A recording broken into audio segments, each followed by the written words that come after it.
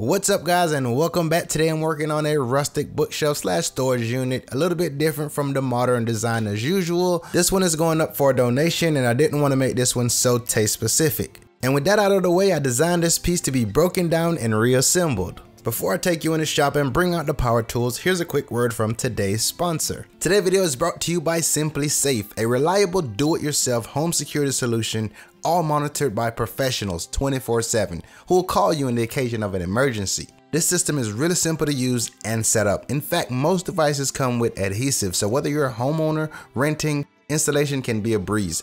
I'll fill you in on more details, but for now, let's get to making.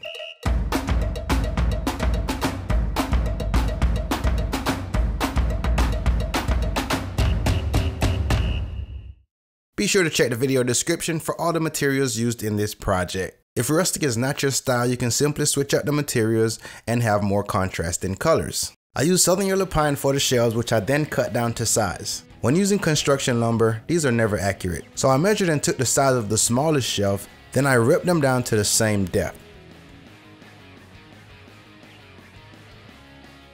The two standing structures are made from select pine, which I then marked and cut at the same time.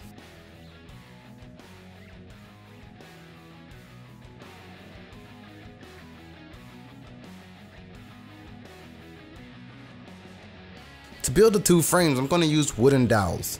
Next, I'm going to find the center of the smaller pieces and drill a hole there.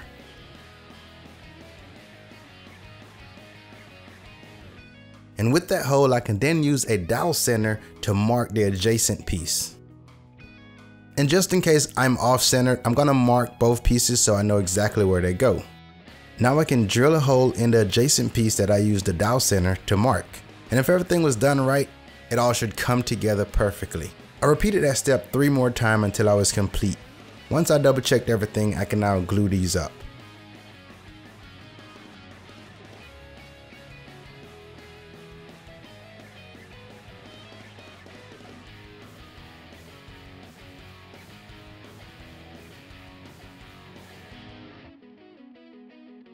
And with the glue all set up, I can now remove the clamps and move on to the next step.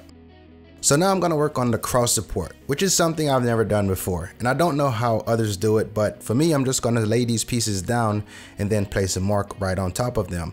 Then I'll head over to the miter saw and cut those angles.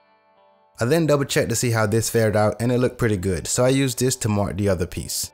I wanted to get the intersecting part as accurate as possible, so I used some scrap pieces of wood, and this really helped with the alignment. For the piece at the bottom, I used one of the cut-off ends to hold that piece in place so it's not moving. I marked the line which established the bottom part of the support. Next, I took a clamp to hold the pieces together, then I marked them. I also labeled the pieces top and bottom. This is more of a mental note to help me keep track of everything.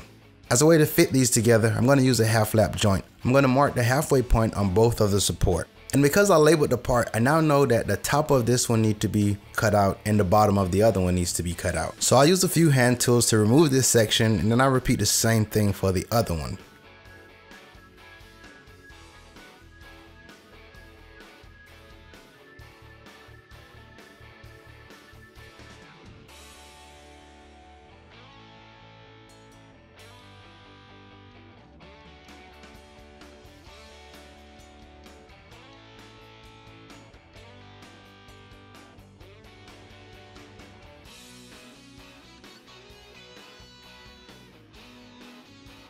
If you carefully take your time, the pieces should come together just fine.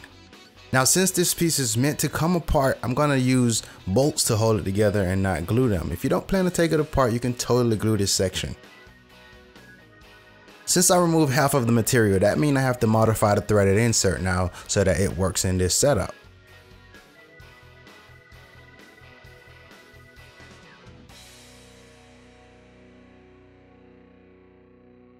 Now this part looks pretty good, so let's address the 4 ends. Now each end of the cross support will have a threaded insert going right into the end grain. Now personally, I think this is good enough to hold the structure together. For there is no load on it, it's just acting as a holding piece. If you have any concern, you can always put wood glue down in the hole before you put the threaded insert in.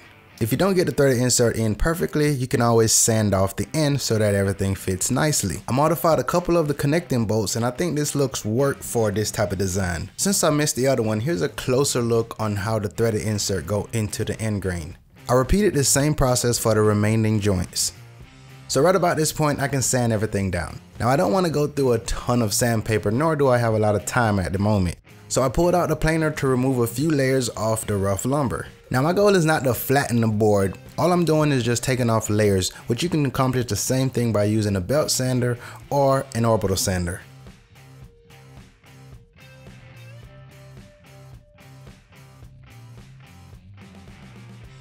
There's no escaping the sanding process. I just wanted to minimize the work because there's many places that the planer will not be able to get, like the sides.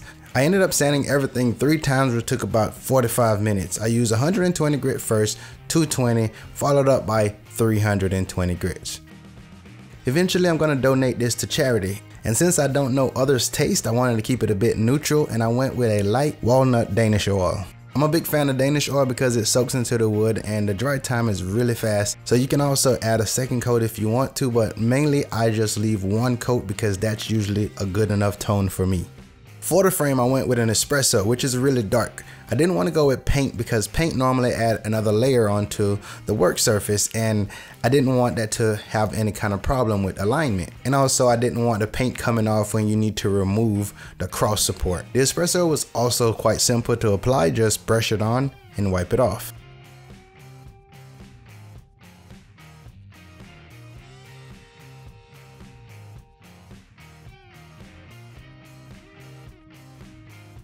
I let the pieces set up overnight. It's not 24 hours yet, but everything seems to be dry. First, I'm going to assemble everything together, then I'm going to apply the clear coat.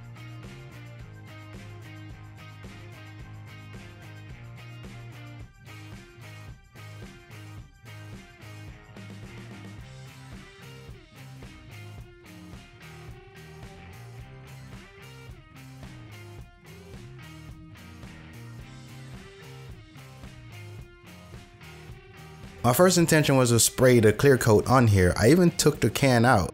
And for some reason, I still managed to grab the can of wipe on poly. I mean, that would have been fine. I just think that I didn't give this enough drying time. And I noticed right away because the stain was bleeding onto the rack. Before I let this one go, I'm gonna have to re-stain a few pieces. But for now, I'm just gonna add that clear coat on here and move on.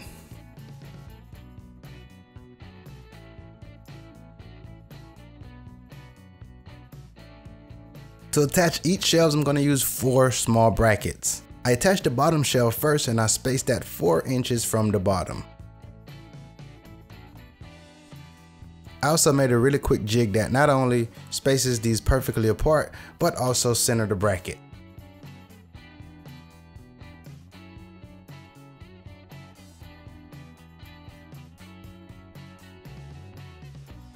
The brackets also make it really easy to assemble and disassemble. Even though each bracket comes with its own screws, I'm going to use longer screws to attach the shelves.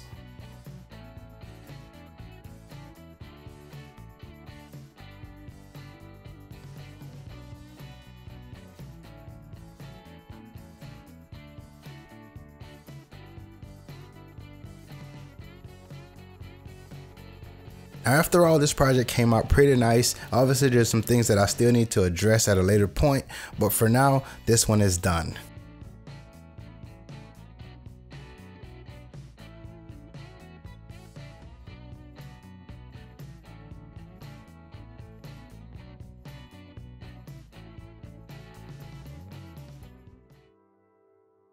Now, a great way to stay organized is having a place for everything, and with Simply Safe, the sponsor of today's video, they offer a stylish security system that seamlessly blends into your environment. There's nothing like having a visual whether you're home or you're away, so the camera is one of the things I use the most. I actually use this to see what my daughter is up to, and more often than not she wants to watch TV in the living room, and I can keep an eye on her that way.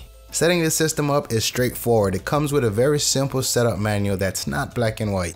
After plugging the system in, it's already in setup mode. You tell the system that you want to add a device, you initiate that device, you then pick a name for that location, the system automatically recognizes that device And it's as simple as that. This is a very fast process, and within minutes you can have all of these programmed and a fully functioning security system. And with all your points covered, in the occasion of an event, you will be notified. You can expect a fair price, no contract, and no hidden fees. To learn more details on this, go to simplisafe.com/DIY creators or click on the link down in the video description.